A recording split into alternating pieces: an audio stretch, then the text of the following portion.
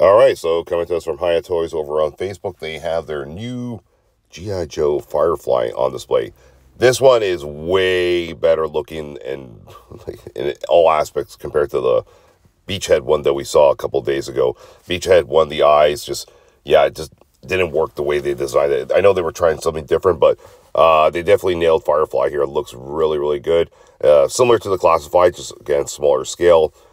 Face sculpt looks good. The eyes look good. That's what it comes down to, is the way they painted the eyes. The eyes, I think, on Beachhead were a little bit incomplete, I would say. It just looked a little bit off. But this one looks really, really cool. Fully accessorized. Yeah, so this one, I think, is a must-have, definitely. So they did a good job on Firefly, no doubt about it. So there you guys go. Some new pics of Firefly on display. So if you've pre-ordered this one, should be coming pretty soon. Anyway, you guys can head on over to Hiya Toys on Facebook right now. Link in the description of the video.